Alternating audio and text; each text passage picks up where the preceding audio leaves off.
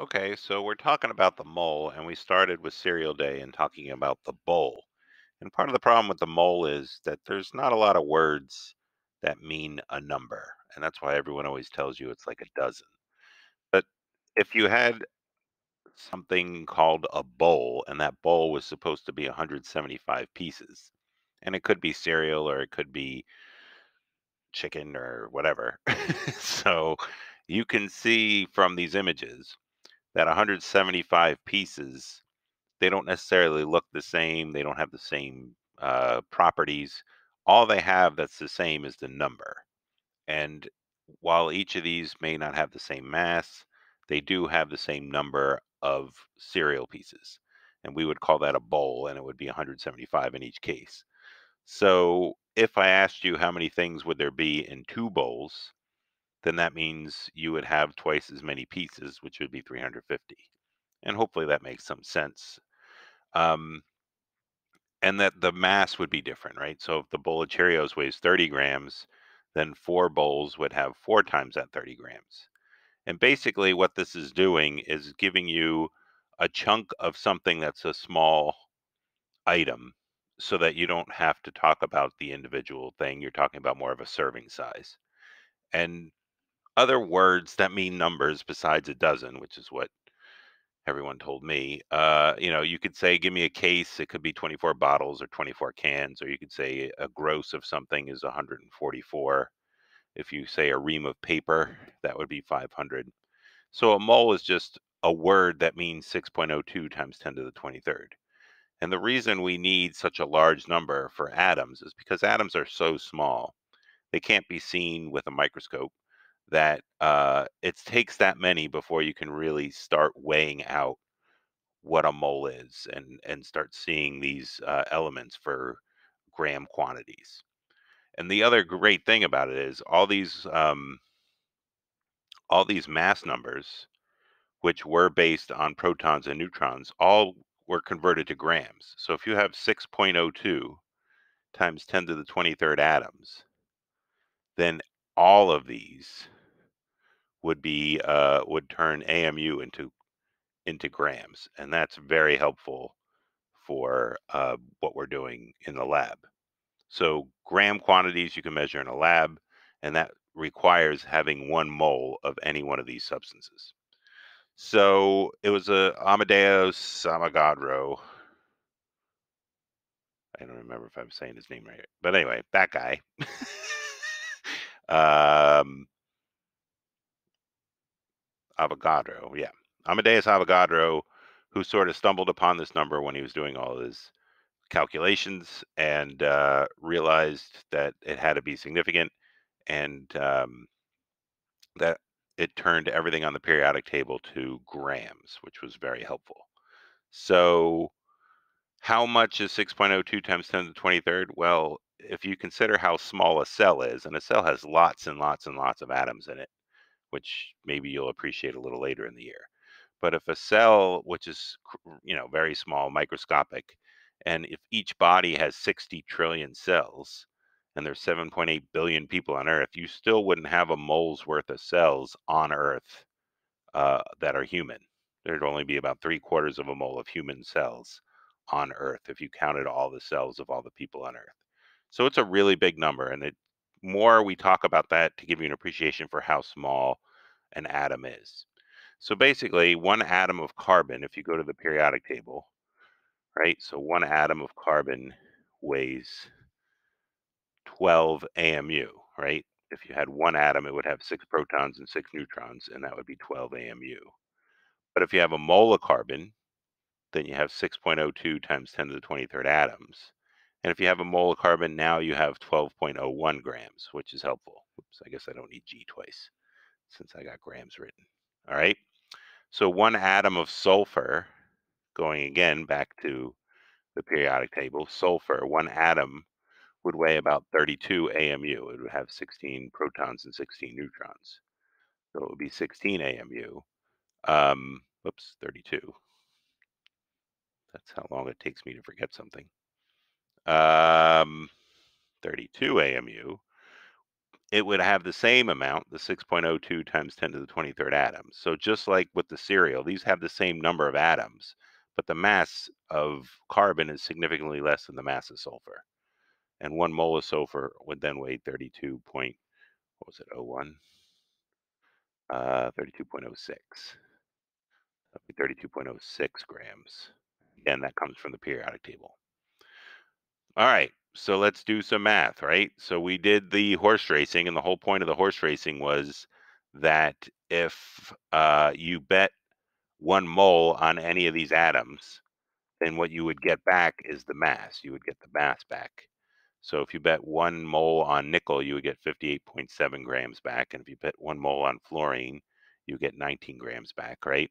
So it's different amounts depending on which one you're going with. And the same thing is true with that was sort of the point. The point was A, that grams gets larger. You get a larger number of grams than you do moles. And B, that each one is different.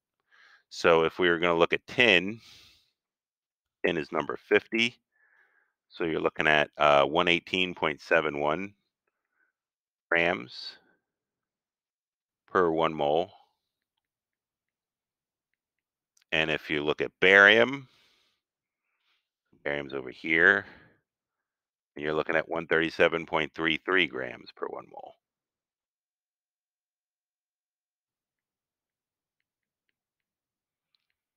Then here's sort of that goofiness that we do. Oxygen is diatomic. So now oxygen is O2, not just O. So even when you go look here and it tells you it's 16, right? Hopefully I'm still red for Dr. Hart, my advisor at Ohio State. So 16. So you want to say it's 16 grams, but it's times 2 because there's 2 oxygens. So that would be 32 grams in 1 mole. When we say the word oxygen, obviously you can have oxygen exist as one thing. Water has only one oxygen in it, right? H2O has just the one oxygen. So it's not that oxygen always has to be paired. It's just when you say oxygen, like you say barium or tin or gold, it is paired in that case. And that's a little mind blowing and it's a little silly, but it's the diatomics. So the diatomics are Brinkelhoff, bromine, iodine, nitrogen, chlorine, hydrogen, oxygen, fluorine. It's 7. 1, 2, 3, 4, 5, 6, 7. Those 7 elements that make a number 7 on the periodic table, and then hydrogen's over there. All right. Well, that's some jibber jabber. Hopefully that made some sense to you. All right. Let's do some math. So if we're talking about silver and we have 2.50 moles and we need to know how many grams that is, then we want to put moles at the bottom and we want to put grams on the top. And moles to grams, the thing to think about here, the units of the periodic table are grams in 1 mole, right? So all of these things were 1 mole. Everything's in 1 mole. So grams in 1 mole of silver, that's 107.87 grams in 1 mole. So 107.87 grams, and that is in 1 mole. So you multiply 2.5 by 107.87, and 2.5 times 107.87, and you get 269.675. All right, so that should be red, my bad. But the moles cancel and you got grams and you get 269.67. So we would like an answer with significant figures. If we're going to count all that, this has 3 significant figures. So you want something with 3. So 270 with a decimal point would give you 3. Probably don't worry about that. All right, how many moles in tin and 1547 grams of tin? So we have, we're starting with the red now, 1547 grams. Oops. 15. 15.47 grams. And we got to go from grams to moles. So now what we get off the periodic table is going to go on the bottom. And since the periodic table is always 1 mole, we'll put 1 mole on the top. So let's go check out the Tin Man again. So the tin is here. It's 118.71 grams in 1 mole. So we're going to divide 1547 by 118.71. And we're going to get 13.03. which is grams, and that's 4 significant digits, so that works. All right. So hopefully that all makes sense. Then the craziness happens with the number of atoms. So this is not fun. Anytime you have a number of atoms, and again, number of atoms is going to be a big number because it takes a lot of atoms before you can even see them. So 4.70 times 10 to the 24th. When you see that word atoms, that means you need your 6.02 times 10 to the 23rd. And the way you're going to cancel atoms is using 6.02 times 10 to the 23rd atoms are 1 mole of anything. So that's true of any substance. Would I go with purple? 1 mole. All right. So we're going to divide a big number by another big number. And as we saw in the little video about how to do this on your calculator, which I can't show here, but you got to make sure you put your denominator in parentheses if you're not using E. So if you're not using 4.70 E24 divided by 6.02 E23, that'll work out fine. You'll get a fine answer, which is what I'm working on here. Hold on a second. Let me tell you what that answer is. The answer you get is 7.81 moles, which is our answer. All right. But if you don't like the E, if you're going to do 4.7 times 10 to the 24 divided by, you need to put the 6.02 times 10 to the 23 all in parentheses, or else it'll just divide by the 6.02 and then bring the times 23rd up to the numerator, and you'll get like a times 10 to the 49th or something. So make sure that's how you're doing that on your calculator. Anyway, so your answer is 7.81. All right, atoms to moles. So doing it the other way, we're going to want a large number. So we're starting with the 4.56 moles of helium. And we got to go from moles to atoms. So we're going to need Avogadro's number on top to make that number really big. And then we're going to want 1 mole on the bottom to cancel the moles. And so 4.56 times 6.02 times 10 to the 23rd gives me 2.75 times 10 to the 24th. Oops, I want this to be this color. 2.75 times 10 to the 24th atoms is how many atoms of helium you would have. All right, so basically grams to moles, moles to grams. Again, there's another video about this where I sing the song about the periodic tables where grams turns to moles, right? And it's always 1 mole. It's always 1 mole. And then 1 mole also equals 6.02 times 10 to the 23rd atoms. It'll also equal some other things we'll talk about tomorrow, formula units, molecules. But anyway, when you're talking little itty bitty things for a mole, then you need that big number.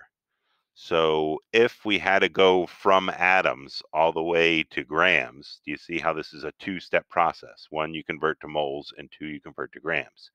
And if we have to go grams all the way to atoms, it's a 2-step process. 1, you got to turn grams into moles, and then you turn moles into atoms. So here's an example of that. If we have an iron person who has this many atoms, there's that word atoms, so you know you need 10 to the 22nd atoms. So you know you need Avogadro's number, and because that's a huge number, we want it on the bottom. 6.02 times 10 to the 23rd atoms. And that's how many atoms there are in 1 mole.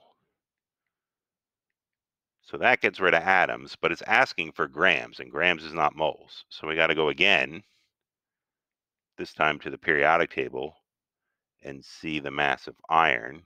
And the mass of iron is 55.845. We want to use that up on top here, 55.845 grams. Moles cancels, atoms cancels, grams is there. So you want to multiply 9.25 times 10 to the 22nd times the 55.845 grams, and then divide that number by 6.02 times 10 to the 23rd, And again, if you're using the caret, you're going to want to put that in parentheses. If you're not using the caret, if you're using E, you should be okay. But this works out to be 8.58 grams. So look at that. So that's not so bad, right? Look at all those atoms, and it only weighs a little bit. All right. Then going the other way, if you start with grams, so in this case, we started with atoms and we went all the way to grams. So now we're going to start with grams and we're going to go all the way to atoms. So we're going to do everything we just did, only backwards. We're starting with 56 grams of neon, and neon has a mass of 20.18 per mole. So we want those 20.18 grams on the bottom, and we want the 1 mole on top. So while that takes care of our grams, it does not take care of our moles because we want to go all the way to atoms, and atoms means we're going to need Avogadro's number. So we want Avogadro's number on top this time because we want a huge number when we're done because it's atoms. And then we want 1 mole, oops, wrong color, 1 mole on the bottom to cancel there. So 56 times 1, whoops, 56 times 6.02, 10 to the 23rd. And then we're going to divide that by 20.18. And you get 1.67 times 10 to the 24th. So that is 67 times 10 to the 24th atoms. Whoops. Thank you. All right. So there's lecture 1.